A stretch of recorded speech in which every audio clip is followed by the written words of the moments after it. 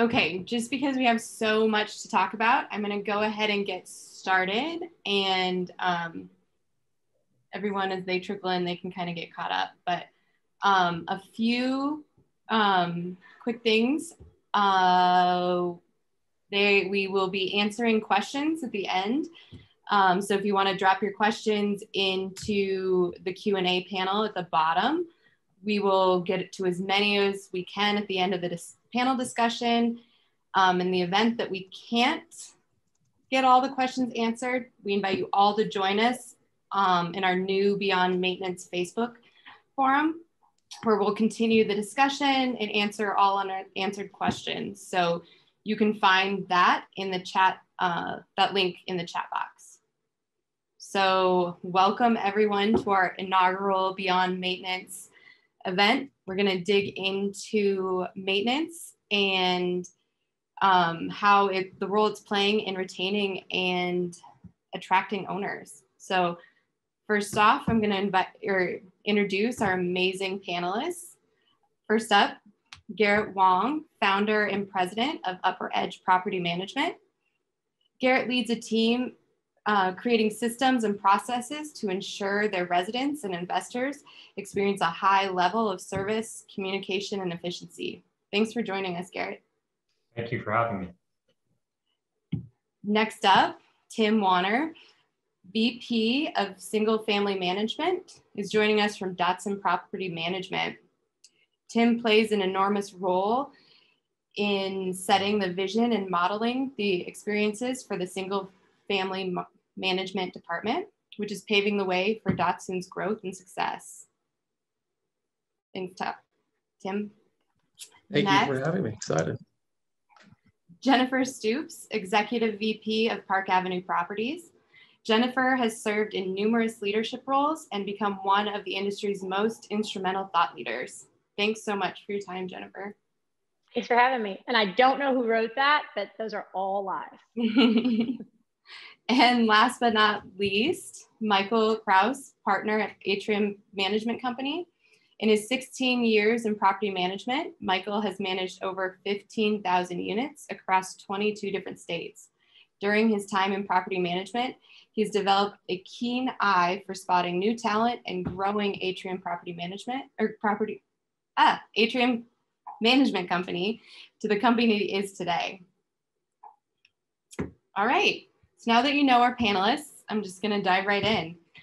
The industry is seeing a lot of changes. For example, the sales market is one of the strongest in over a decade.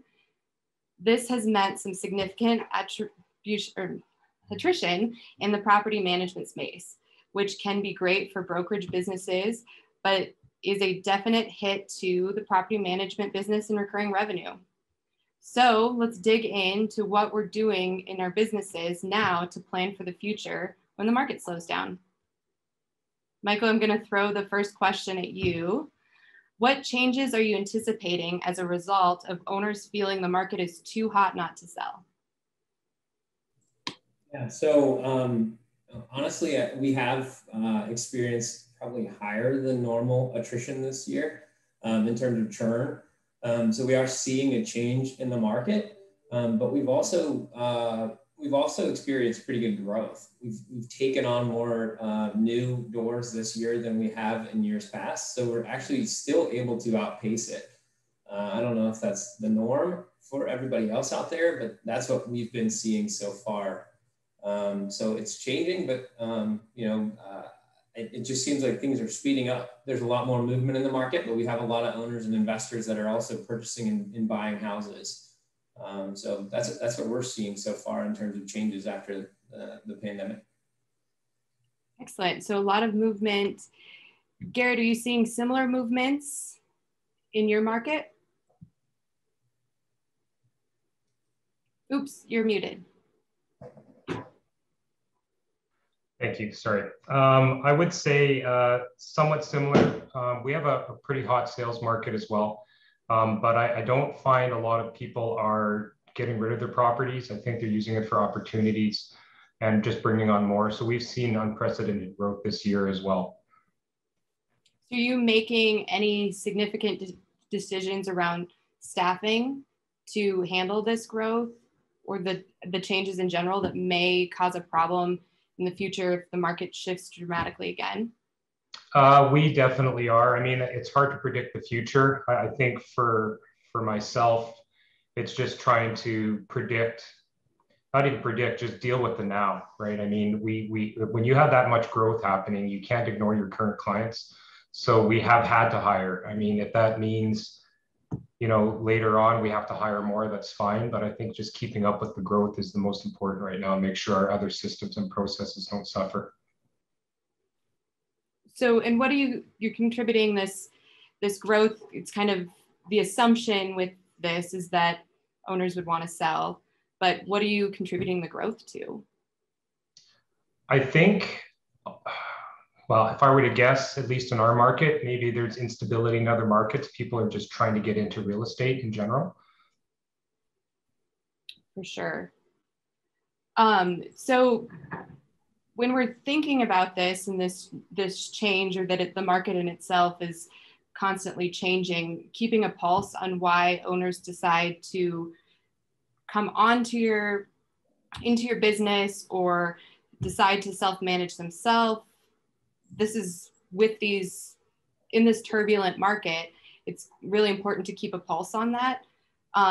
Tim, how well do you understand the factors that are driving your owners to stay or churn? He doesn't. That's not very nice. But I don't. No, I'm just teasing. He knows probably more than all of us. Yeah, so we pay pretty close attention to why our owners leave. We actually have a kind of a tracking board that we use as we do exit interviews. You don't always get the truth from your clients. Most people, it's easier just to say when you ask the question, "Hey, why are you leaving? And is there something we can do to keep your business?" It's easy to say, "Well, I'm just selling because the market's hot," or "I just need to get out of it." So, but we have actually found that if we engage our clients, we try to get some feedback from them and send surveys out and understand why they're leaving. So, we track it pretty well. I do want to go back really quickly to the growth question, if I may. I'm going to do the worst thing you can do in a panel and answer the question I want to, not the one you asked. But I think it's interesting because we're also seeing a lot of churn, higher than normal attrition, as we call it here. But it's churn, I think, is the industry standard. But we're also ahead of pace on growth as well. So it's creating some interesting dynamics that are out there. And how do you take advantage of that? Because money's cheap right now. People are wanting to get into real estate because they're seeing, people in their 30s have money right now. It's cheap money. And they're seeing, oh my gosh, look what the housing market was like in 2009 and look where it is now. That's a tremendous investment, even with the stock market doing what it's doing. So your original question was, what are you doing to try to prepare for the future? Well, we're trying to take advantage of that. So we're doing things like we're starting brokerage. We've always been opposed to it. We've always thought, hey, we're going to be really focused in on property management, but we decided that we were going to go after brokerage. So in typical fashion, I answered all three of your questions, not just the one. So I apologize. Perfect. So Tim, I'm going to piggyback off you because I agree. Love piggybacking. Love a piggyback. You have to, but people are leveraging their current assets to go buy more. We're seeing some of the accidental landlords that just need to cash out. But if they don't need to cash out, they're hanging on to it because there's so much value in it. They're leveraging it to go buy more assets. So I'm with Tim on that one. I mean, there's no doubt we're all seeing the churn, but there's so much business coming in that you're either still going up or at a minimum, most people are at least staying flat. You're not really seeing people's businesses go down. I haven't heard that from anybody yet. I'm sure it's happening somewhere, but there are very few markets that aren't seeing an increase. Even the markets that were secondary markets 3 years ago, they're primary markets now because you can't get inventory in any of the major metros anymore. And it's all about relationships, right? So if they trust you, they want to stay with you. So everything that we do is very relational. And that's go ahead. I was just going to re-piggyback to the double piggyback, if that's okay. But I think Jennifer brings up a good point just about engagement. And how you're engaging your clients, and if whether you have staff or whether you're doing it yourself, we're supposed to be trusted advisors for our clients. So when they come to you and say, "Hey, I want to sell," I think that's the best option for me. Well, it might be, right? But but equip yourself and your staff with the tools to have that conversation, because somebody who sold 6 months ago, it probably wasn't in their best interest to sell 6 months ago, because somebody who sold it a year ago, like their housing value in our markets at least has gone up 16%. So it actually wasn't in their best interest at the time. So I think it's important. You talked about preparing for the future. Equip yourself, equip your managers with the tools to have the right and engaging conversations. It's our job to teach them. Jumping in and going completely off my script as well, but an interesting thing that Tim had mentioned in the average age of the owner is shifting now. And we've talked a long time at Property Meld about, the residents becoming mainly millennial and how that changes the tools that you can use in the communication. But when we're looking at the shift in the owner market as well and who that demographic is, those become even more important when your customers are becoming millennials in that instant gratification demographic. What sort of tooling are you using to meet those needs of someone who previously probably didn't need as much communication or want as much transparency? But that's one for the panel. So Garrett, if you want to jump in on that one.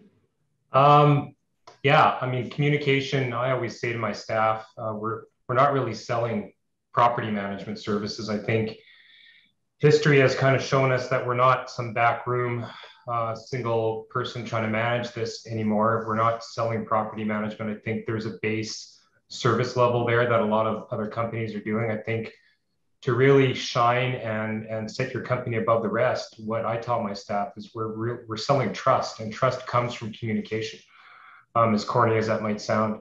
And I know we're on the Property Meld panel here, but that is one of the tools that we use.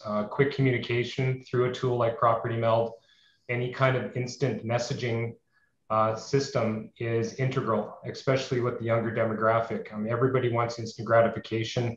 And I think as the industry is going to move forward, property management companies have less time to communicate. The expectations are that it's almost instant. I mean, how do you even do that? Well, you have to use tech to leverage it.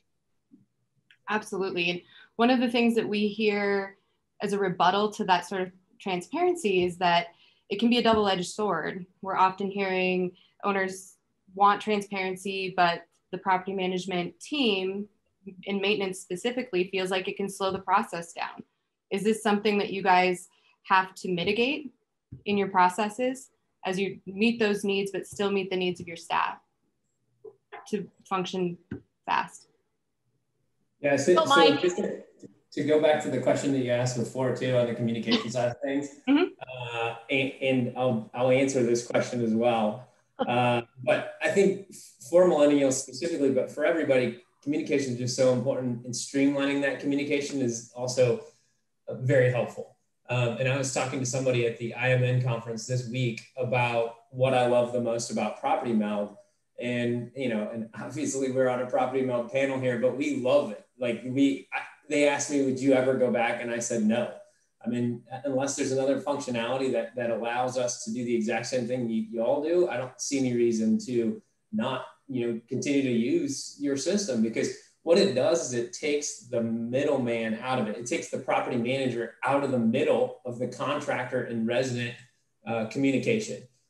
So you're talking about streamlining it, as opposed to, traditionally, if you put a work order in the system, a meld, as you guys call it, you have to call the vendor and then schedule with the resident, and there's no transparency of communication between those two parties. You don't know if that vendor ever called. You don't know if the resident answered.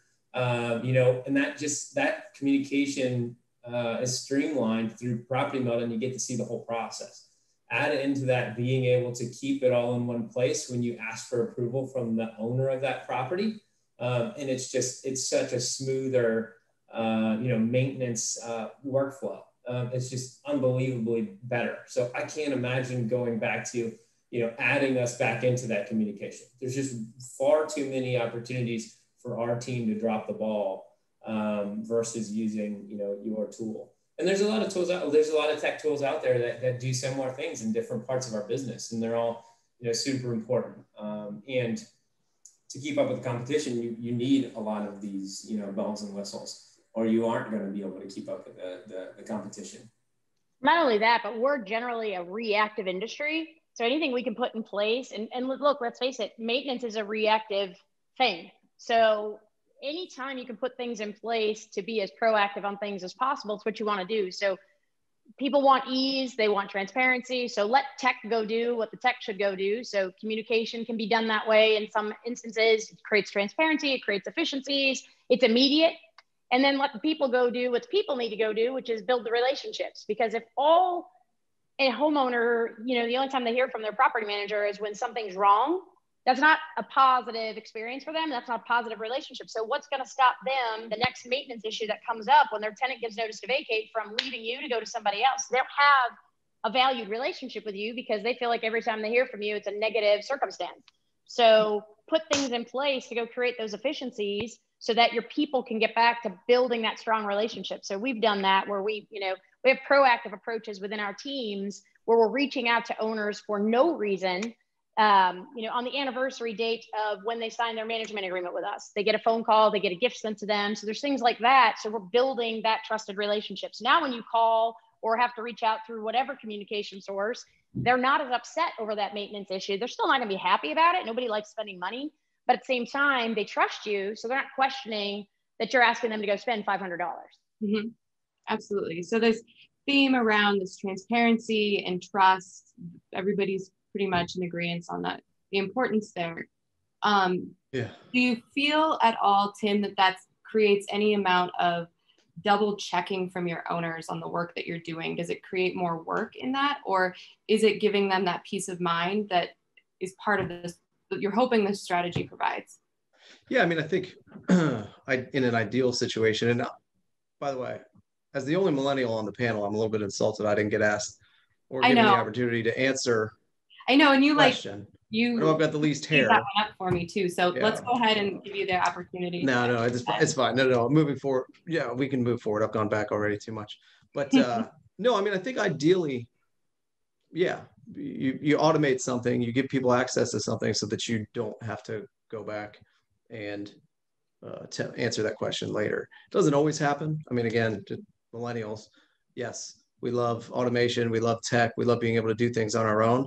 But remember, we all graduated around the worst recession since the Great Depression, so we're all extremely anxious. We have the anxiety over everything. So we do like to double check things, but I think the ideal scenario is you give them the opportunity, and then to Jennifer's point, most of the people are going to take the opportunity. They're going to take that that step to go check for themselves and then not have many follow-up questions. But if even only half of the people do that, then you're opening your staff's time up to answer the questions of the other half that might be a little bit more high maintenance. You're always going to have high maintenance clients, right? You're dealing with an enormous investment, the biggest investment of people's lives. So, you're always going to have those people that are going to double check, triple check, and they're going to want to talk to somebody because they just have that anxious feeling about the whole thing. So you're never going to be able to eliminate it completely, but you set it up so that they can go check on it themselves, and that'll eliminate some of it for you.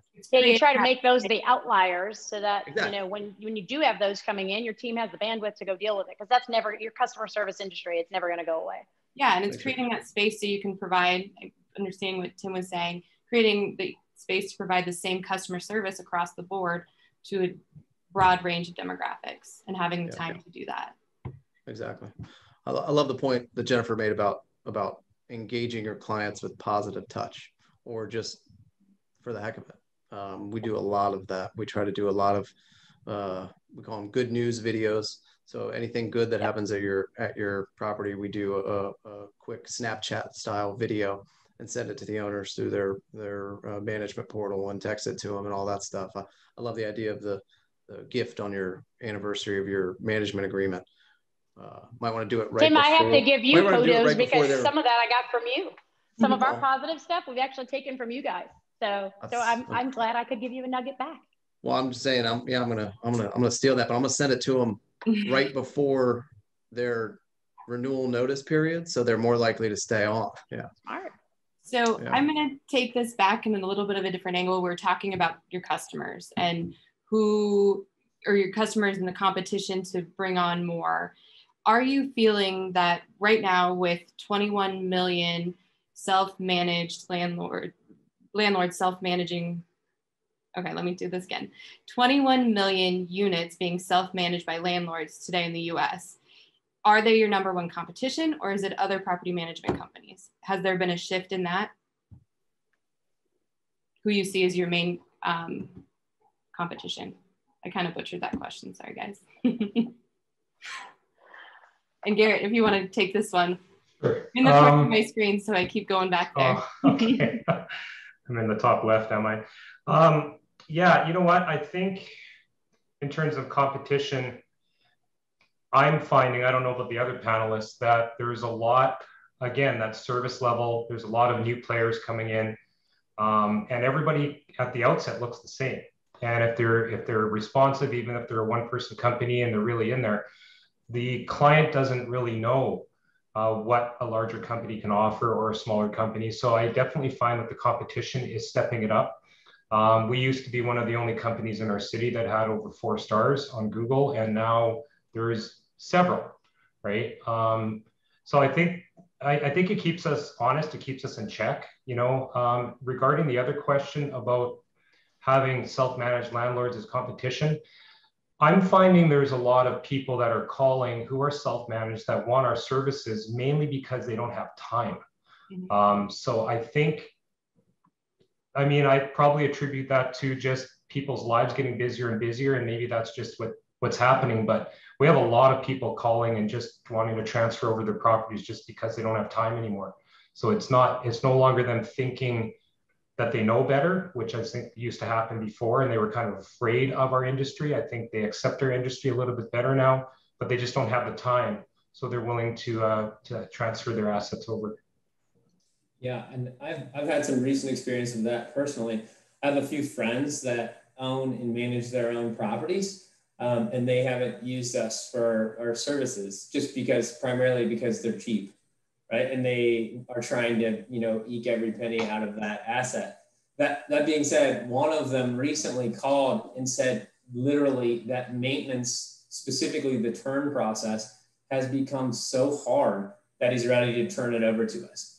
You know, they don't have any benefit of scale. So when these vendors and the contractors are coming to choose who they're going to use, who they're going to spend their time with, who gets their time when it's, you know, the middle of summer and there's all kinds of work to be had, and it's us. It's the bigger companies versus the private homeowners. And he said, you know, he's like, I can't get anybody to come over to the house to just give me a quote, and then they come over and they don't give me a quote. And so there's a lot of pain, I think, that the private landlords are feeling right now. And we've actually gotten quite a few properties from private landlords, you know, that are the same thing as Garrett was saying. I don't have the time. I'm having trouble, you know, and I feel like there's just more money in our economy than ever before, you know. So I feel like people have money and they're like, okay, I can spend a little bit on property management to get this time back in my life. I think it's a demographic shift too. You know, the question before about millennials, a lot more of us are dual income households. And so we have less time, and we're becoming investors in real estate at a little bit of an earlier age. So we have young kids or younger kids. And so that takes up a lot of time and is obviously a joy. But you know, it certainly takes up a lot of time. So I think it goes back to a demographic shift. So there's, you know, well, one, I have a question. Mike, was Tim one of the homeowners that's finally called you to have you manage his property? I saw him laughing. The question was about competition, and Mike is my competition. I'm afraid of Mike. Yeah, I don't blame you. But you know, the funny thing is, there's, you know, we all watch what our competition is doing, and look, several of us are all in the same markets, but at the same time, we're also friends. There's plenty of business to go around. We all share. I mean, we're sitting here sharing with you right now. But to Tim's point, I think that, you know, landlords are getting to a point where they do want time back in their day. So we talked about creating that through technology for our teams. We are a solution for homeowners. Like, there's problems out there. So the best way to go drive business is identify what the problems are for landlords and let them know how you can go solve that problem. They'll pay for that. People pay for efficiency. They pay for convenience. They pay for those types of things. So if you are solving problems for them, they don't view it as much, like Mike was saying, they don't view it as much as an expense. They're willing to pay for it as long as they see the value in it. Absolutely. So I think, you know, just kind of summing up the talk tracks for the last few minutes, historically, we've seen that when the perceived cost of maintenance exceeds 10% of rent roll, that's when people start to split or they decide to self-manage. But right now, the efficiency and the oversight and just the pure amount of time you can give back to a self-managed landlord, that is outweighing that historic trend. Awesome. So when we're talking, you know, how are you marketing yourselves? How are you attracting new landlord or new property owners to come to your company? Are you leveraging, what are your big leveragers? Are you leveraging maintenance in that? Obviously that's where we want to go, but obviously people on the panel are interested in other avenues that you're using as well. Are you talking about attracting new customers, Yep, attracting Madison? yes. Does your biz dev have a strategy that's around maintenance, or there are other key players in their strategy? I think for our company, we're not really, it's like the other panelists said, it's about trying to take away pain points, and we're not out there flaunting that we're doing maintenance better than anybody else. We're not flaunting that we do property management. I think most companies now, it's about being present and being on the tip of somebody's tongue and kind of being there. That's what's worked in our market. We do a lot of social media. And then I think when those discovery calls happen, that's when you're answering the questions and finding out what the pain points are. But for us, at least, our biz dev is really done on a one-to-one basis. It's not necessarily advertising that we have better maintenance communication or something like that. I don't know that would resonate enough with a private landlord. So I think that, and I think Tim and Mike, I've seen them both doing this within their companies, and it's what we've done a lot around here too. It's not so much that, to Garrett's point, you're worrying about as much the one-offs, but you're trying to present your team, your firm as industry experts. So it's in social media presence, it's in videos, it's in delivering content where people see, whether it's on social media or you're at local events or but you're positioning yourself as industry experts, so your name is out there. And that kind of has a tendency to drive it in more than just trying to reach out to the one owner at a time. So it's developing your brand, your following, and putting yourself out there in a capacity that shows folks that you're industry experts. So it could be that you're, almost in a sense, teaching them how to go do certain things. Because at some point in time, they're like, why am I going to go do this myself anymore? I'm going to go to the industry expert to do it for me. Absolutely. I think all that's right. I think maybe an answer that is adjacent to your question is how are we closing business? And I think it goes back to ease. Like, obviously, I think we all have our own messages, right? We're all going through a lot of the same channels. And I think Jennifer brings up a great point about industry experts. But what are we doing to change I'm going to go to your living room in 3 nights from now and sit down with you at 7 o'clock, tell you what your house is going to rent for, and just sit down and take an hour and a half of your time. Nobody wants that anymore. Not a lot of people. Reality, with the market growing as it is, there's no time for that either. There's no time for that anymore. First of all, yeah, everybody works 24 hours a day, essentially. We've all got multiple jobs in terms of families and kids and whatever you do on the side and work. So what are you doing to make it really easy for somebody to sign up with you? Can they figure out what your value proposition is on your website? Are you competitive with the rest of your market in terms of what you're automating and what you're offering? I mean, and are you updating your value proposition to be in line with what it's supposed to be? So I think making it easy for people to sign up, making it quick and efficient, and automating as much of that piece of it is really important. I think if you flip it to, retention, we always use the phrase in our office, retention is a sale, right? So keeping clients is as important as bringing on new ones. So for us, we always use the phrase retention is a sale. Like anytime, there's an owner and there's red flag warnings, when it's coming. So, kind of going back to the whole communication thing, anytime a client has a maintenance issue over a certain dollar amount, there is immediate follow-up. There is, a process we have in place to follow up with them to ensure that even though you just had this big maintenance expense, we're here for you. So it's continuing that relationship. So what are the things that you've put in place to sort of build that relationship with them? So, we've added preventative maintenance. So we talk a little bit, this maintenance is probably the #1 driver for tenants and landlords to leave you, right? It's the most expensive and it's the most frustrating for all parties involved, including us. So for us, we've they don't all take us up on it, but we offer different preventative maintenance things proactively. So if they say no and they choose not to do it, that's on them. At least you're putting the offer out there. They can't hold you accountable for something they chose not to do. So, twice a year proactive, most of us have many properties that are within HOAs, proactively telling them, hey, it's time for you to pressure wash your house again before the HOA tells them to go do that, right? Because that's, even though they won't get a fine immediately, it's a nuisance. And you don't want to get that letter from your HOA. Proactively twice a year, cleaning up your yard, whether it's, trimming the trees and bushes and putting new mulch down in the flower beds, just certain things that we've offered, HVAC service contracts, pest control service contracts. Those are types of things that we've got relationships with our vendors that we go and offer out. And we have many owners that sign up for it. We have some that don't. And the first time something goes wrong on the HVAC, for example, and they didn't choose to have that preventative contract, all of a sudden they go and have the preventative contract. So what things are you putting in place as well to help retain those clients? Because without those relationships, without those things that you're putting in place, those maintenance issues are usually the biggest driver for terminations.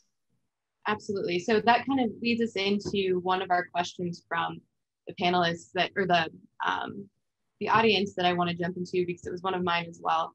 And we all know, we've seen, Property Mill's been talking about it, the increase in invoice pricing. Like, everything costs more. Vendors are hard to find. They're getting more expensive. The cost of materials are going up.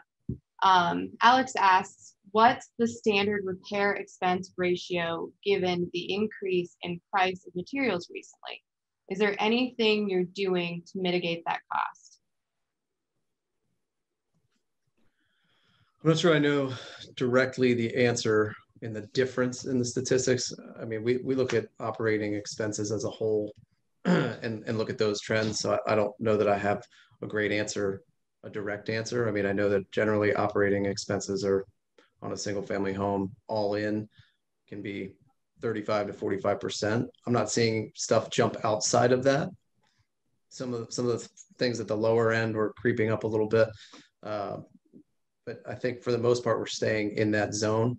But you asked what we're trying to do to mitigate that. And that is, we're doing a lot of in-house maintenance these days. We used to send everything out. Now we're trying really hard to hire internally. And so we can control the pricing, at least of our labor there.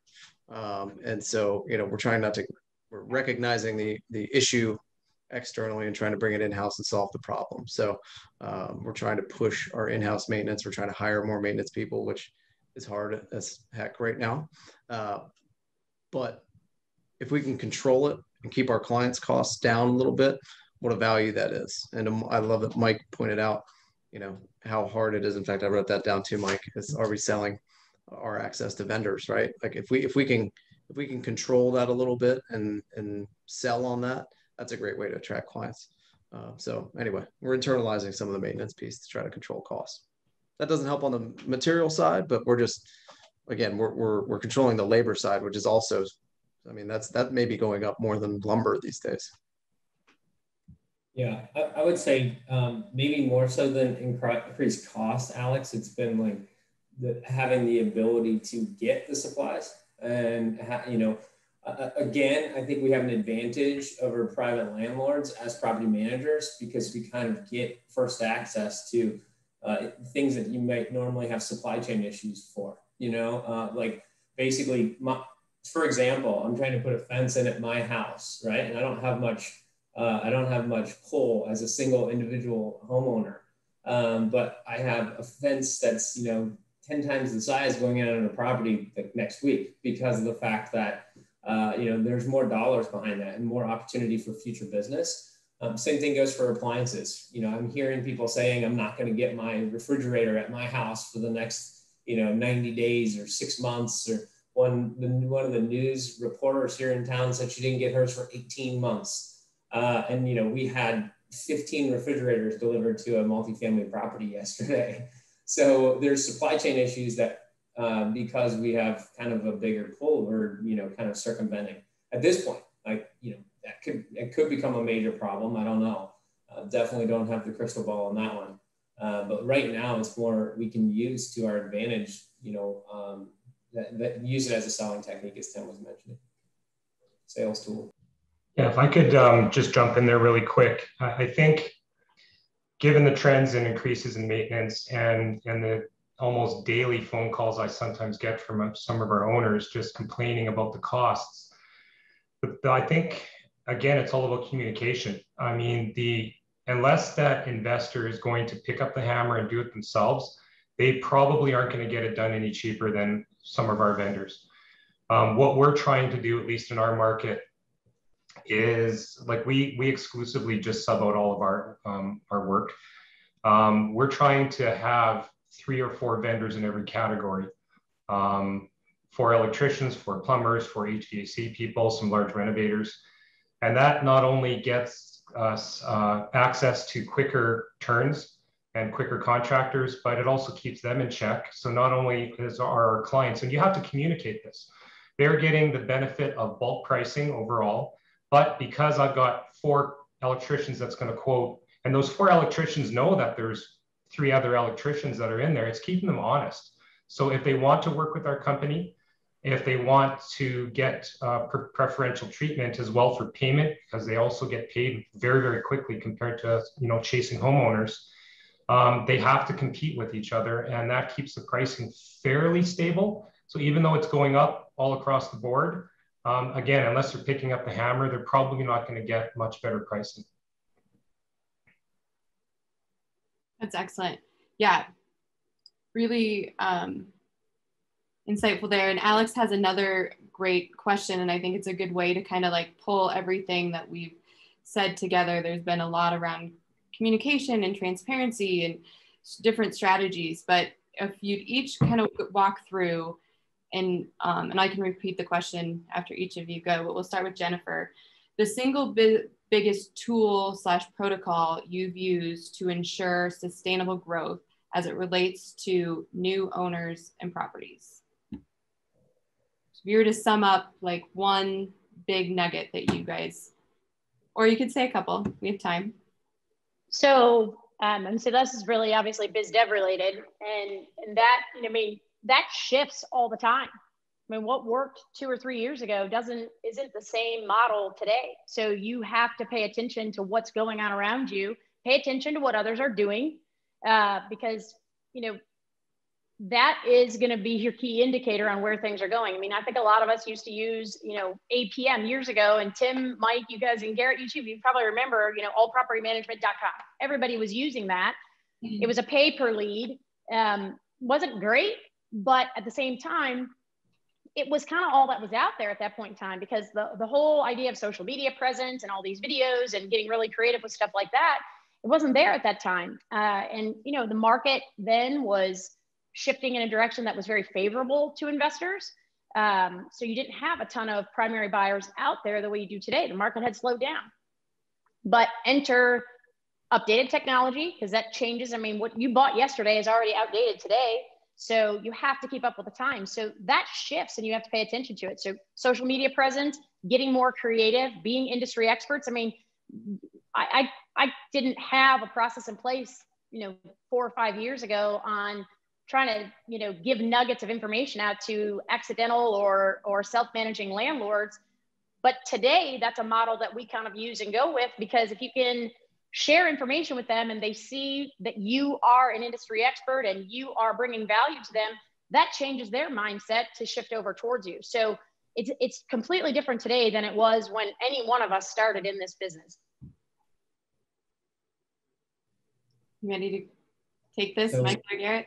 Or yeah, sure. They just unmuted. Our single biggest tool we use, Alex, is to ensure our sustainable growth is really relationships. You know, and Jen and Tim are probably sick of hearing me talk about this. Yeah, I am. I know Jen is. But we don't spend money on advertising. So our growth all comes from referrals from realtors and brokers and other investors. Going to the bar is a type of advertising, just FYI, spending money at the bar. So you do spend money on advertising. You just get to pick. Yeah. And an effective hiring strategy a lot of times. For us, it's just relationships, Alex. We have good relationships with realtors and brokers, and that's really been our biggest tool. Over time, tech has played a role in that. Over time, we've become the #1, property management company in terms of SEO. So tech-wise, we've PMW for our website. I think a lot of the people on the call do too. And they just have a lot of built-in SEO on the back end that has really helped us out long-term. But really before we had gained that steam, it was just relationships. And so I always go back to that and default to knowing realtors, knowing brokers, and knowing investors in the market. You're right, Mike. That part of it has never changed. It truly is about the relationships too. I would say for us, I don't know if this is a tool. Mike took all my answers, but which is I saw him unmute and I tried to unmute faster. That's why I knew he was going to do it. But I think, I mentioned earlier kind of the ease and the quickness of our sales process. I think we do an inside sales process where we've got somebody who is on the phone doing demos via Zoom on the phone. So you can literally do a 15-minute demo on your lunch. You can call in and do a 15-minute demo and sign up right there during your lunch break. I think that has helped us with the sustainable organic growth. And then this is kind of an abstract answer, but I think our process around surveying our clients and figuring out what we're, screwing up is really big. Changing our processes, finding out where we're good, where we're bad, and having a really good understanding of that has helped us grow because we're on top of changes. We're on top of what our clients' needs are. And so we know what we should be selling to.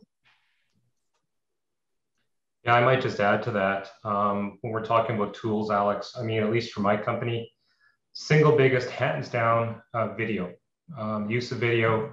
My very, very quick story, I bought out my business partner 3 or 4 years ago, changed my company name to rebranded, scared like you wouldn't believe that I'm dumping a 20-year-old name. And I just said, okay, I'm going to commit to 1 video a week, 2 minutes or less. I'm just going to keep it going. It has to be consistent. And I can't tell you how many times, and I'm just answering questions. I basically polled all my staff and said, give me every question that's ever been asked to you, and I'm just going to answer it on video. And so many times when I'm speaking to new investors, they're like, oh, I feel like I know you already. And, there's this issue of trust. We're building a relationship when I don't even have to be there. And the second point is videos are sticky. They're there and somebody can watch it over and over and you can leverage it. So even though it might take you a couple hours to get a video out there, it's out there forever. Like the internet never forgets. And if you are able to leverage social media appropriately to do that, at least for our company, hands down, that is the single biggest tool that's been responsible for our growth. That's great. Well, with Property Meld, we love hearing about all of these things. They play really well into what we're trying to do, and just summing everything up and really looking into how to build this trust and how to leverage that to continue to grow and scale and sustain through really whatever market, whether it's up or down, moving fast. So you guys are all doing a great job with that. Alex had one more question, and this was more specifically to give context to your answers, I believe. What is the ratio between the amount of people on your team and the amount of doors you manage? So this kind of this would have been a good thing to probably give context in at the beginning so our viewers could understand a little bit more about you guys. But did someone pay Alex to ask all the questions? I know. He wanted to keep us busy. Hire Alex to be on all of these panels with me because this has been great. It's just Ray with the name Alex. Probably. That's awesome. I actually thought that for a minute. I can go first.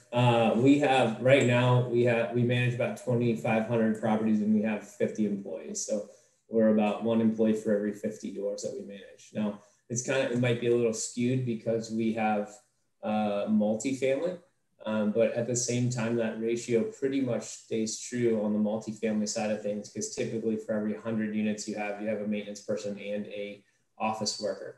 So the ratio holds pretty true in multifamily as well. It's about 1 person for every 50 doors. So we're a little bit different. We're probably about 100 to 1, but our structure is sort of a hybrid of portfolio and departmental. And because of that and different technology pieces that we use that has elevated that, we probably were more of a 50 to 75 to 1, 2-3 years ago. But the more you can put in place to create efficiency, we have redundancy in our roles, the way we've set up our team structure. So, it can kind of help. Someone goes away on vacation, there's somebody else that can help backfill that, rather than one property manager with a certain number of doors in their portfolio when they go on vacation, or God forbid you have some turnover. Nobody can do anything because everybody else is so covered up that you are covering emergencies only. And that's yet another reason that homeowners will want to go leave you. So we've put things in place and created an environment where we sort of have redundancy in the roles, and we've created efficiencies so we can elevate that number a little bit, but still keep their work at a manageable level. I guess I'll go next since Tim is still muted. Beat you there, buddy. We exclusively manage singles, chosen not to be in the multis. I was in multis years ago. Our ratio is pretty skewed, I think, to the other side. I mean, we're about 35 to 40 to 1. I've chosen to go that heavy. I know I've heard of 400 unit companies that are managing with 4 or 5 people.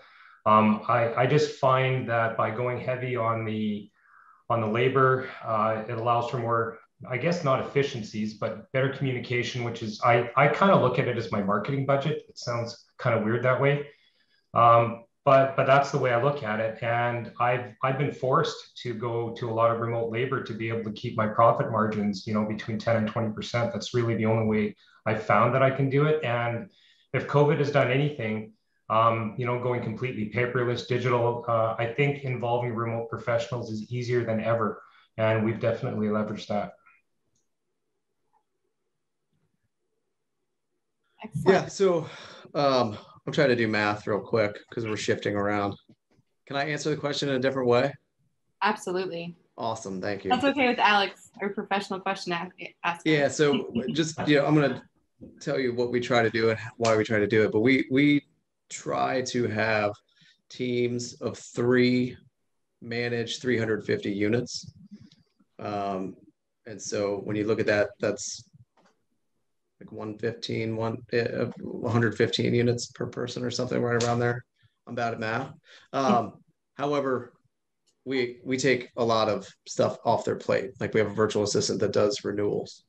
We're working in an administrative virtual assistant on all of our teams that we've experimented with it. And I think we're going to go with it. So we have this pod structure where our management teams are 3 people for about 350 units. We've got some that are 380 and a few that are a little bit lower, but we try to be around 350. And then we take out lease renewals, trying to add a little admin support. And then business development is separate. And we have an accounting support person for our six teams at this point on the single family side. Tim, we're structured very similarly. That's and you and I are usually, over the years, we've been very in alignment on a lot of those things, but our structure is almost identical to what you're describing. Yeah, same with us. So is Mike's. So we just copied Tim's. So ours is structured very similarly also. Yeah, we're also using the pod structure of 3. So that's very interesting.